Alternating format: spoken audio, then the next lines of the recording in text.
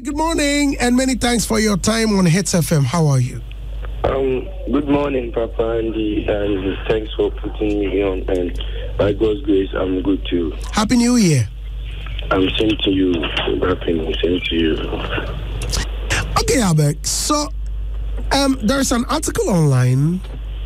There's a story that you've confessed that whatever you said about Kaywa was false. Is that true? Yes, please. I'll first of all greet Ghanaians and everybody listening to me right now. Yeah, it's me. It's the same Yaw Berk you used to know, just that right now, a different character, different looks, different mindsets, because we are growing. So, this issue has been there on my neck since 2018, and I've never been cool with it. And finding ways and means to apologize to my godfather Kaywa was being a problem for me. But I decided to come harder this 2021 and make the world know that I really, really regret, and I really want them to support me in apologizing to the man. So yes, the article says it all. I really, really take my words back. It was just two people, one big producer in this industry and one big industry man, I masterminded this whole issue of me saying dirty stuff to my godfather, and I really, really regret, and I really want to take my words back. And even if he can put me on again, I'll be very glad. I really, really regret, and I apologize, Papa, for sure. Now, Yaw Berk, so you said that there were two people who masterminded this whole thing. Yeah. When you say two people, who are you talking about? I think their names is not going to be necessary for their names to come out, because I'm here trying to already solve a problem, or trying to beg my godfather to forgive me. As he is going to forgive me or not, I don't even know yet. Not to step on more toes. In addition, so I think the names can be hidden for now. I can see you in chambers and tell you, Papa Andy. Which means whatever you said were concocted, they were not true. Yes, please. They were all false. They were all staged. Okay, so because of their interest. Once you are hiding their names, I agree with you, and it's good you don't want to mention their names to breed more trouble. Now, what were the things they asked you to say? It was a whole lot. It was a whole lot. Like what? Like what? I said a whole lot, which Ghanaians already know about. It trended, and it gave me a bad name. It dented my image and also dented my godfather's image, which I don't want to go back and forth on it. All I want to say is for Ghanaians to help me to apologize to my godfather, because I've done him enough harm than good. So this time, I'm not going back to that old ways. I want us to start from the apology, please. Now, have you approached Kaywa? It was being difficult from 2019. I regretted from then, but how I was going to get in touch with him was very difficult, because the man was really angry with me, so it wasn't easy. But by the help of my uncle that just came down to Ghana, he was like, no, this thing, let me help you, and then Reverend Dr. Abiam, God bless the Abiam, for also helping me to start this. And so after we the same way, I spoke badly about him. That's the same way I want to use, or the same medium I want to use to apologize to him. So I want him to really hear it, like in air or on air, before we even approach him. Yes. So you saying that all the things you said about Kaywa were false. Kaywa came out to say that when you were there, you were not taking your bath, you were unkept. You also came back to say that all those things he said about you were also false. Do you take those words back too? If yes, does that mean whatever he said about you was true? Yes, please. Yeah, I know. I mean, sometimes when you're being coached I think if you think sometimes we coming up as young as we were, we thought those people, or I thought those people masterminding the whole thing were trying to lead me to a better place, not knowing if it was for their own benefit.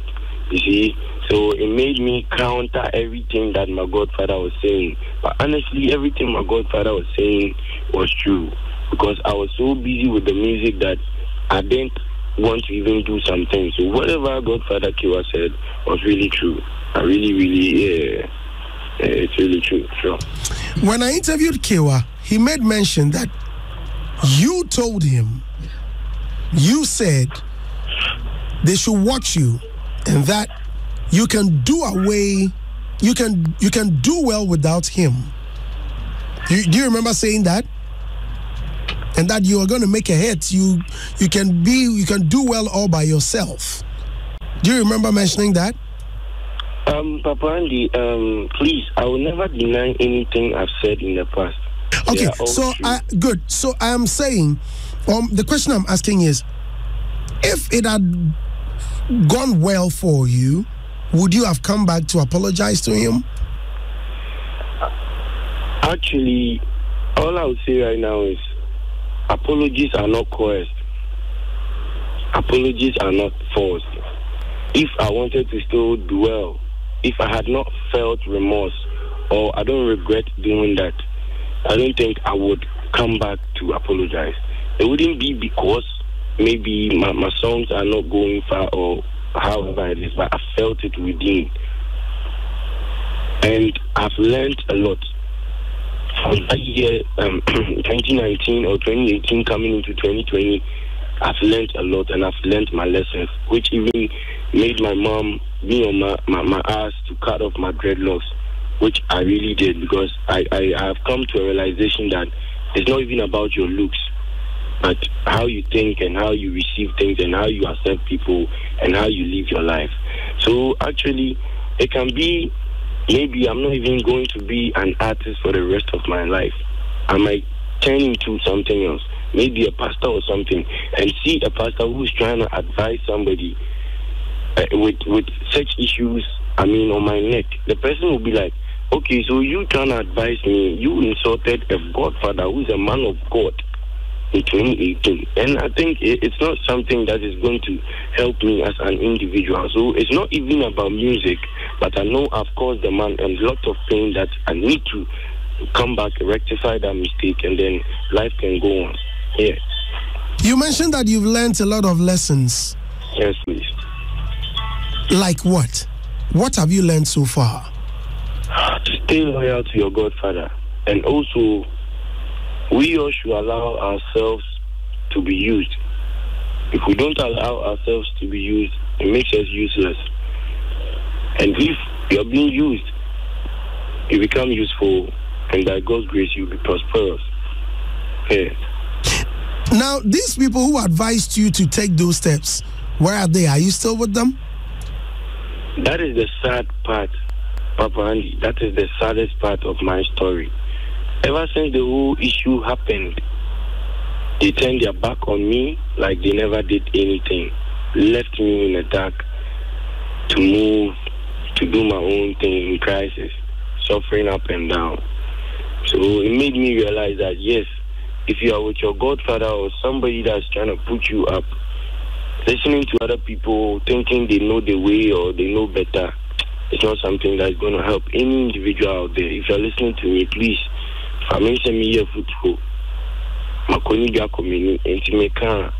you should understand.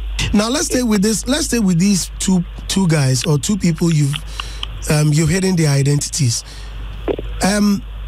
If they had not turned their backs on you, would you have gone back to apologize? Would you have realized there were mistakes? Like I said before, Papa Andy, apologies come from within. It's not what we see in the eyes or what we see in the open or in the rear. No. I might have a Range Rover right now. Nobody knows.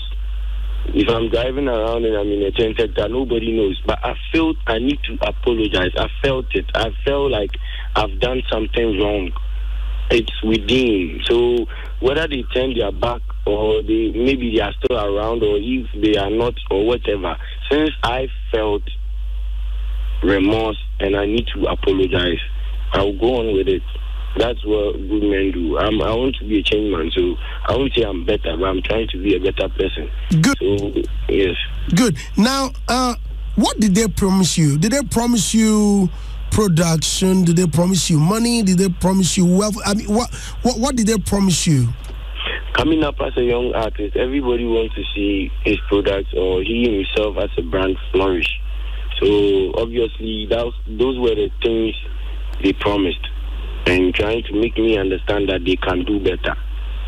So initially, they were trying to pay off every debt I owe, so they can take over, which they didn't even go that way. That was that was the first step the first wrong step they made that made me know that yes, they can't even fulfill their promises. They can't do anything. They made me just lose what I have.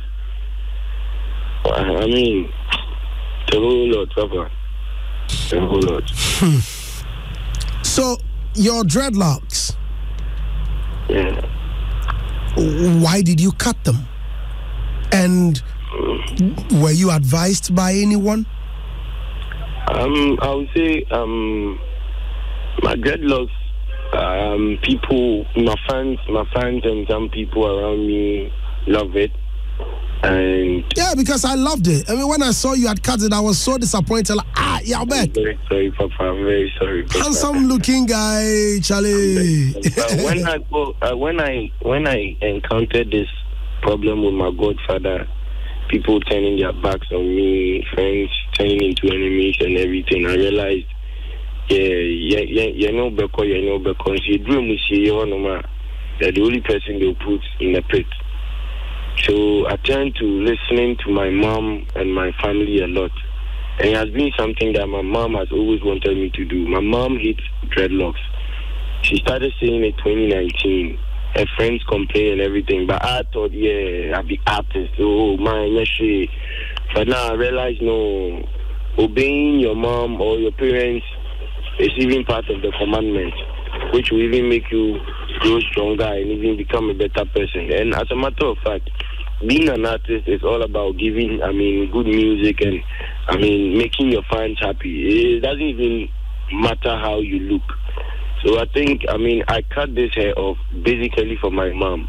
She's been complaining a lot, and ever since I did this, from 31st night to this time, she's always been happy, and we are living happily like ever after. So yeah, I'm very proud I did it. Okay, so now, what about your other label mates, Creamy, Yaw Berk?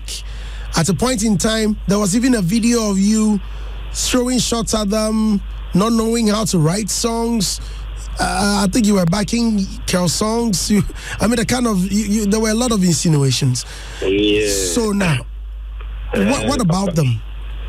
Like I said before, sometimes if we are young, or if you are young and coming up, you handle some things without, cross-checking or looking at the bigger picture, because or in any kind of interview or in any form, but I want to talk about them. I must commend the good work they've done, because Highly Spiritual was actually, started from me and Kel songs. And they came on board. We all tried to push the agenda of also creating something, bigger, even bigger than Mavens.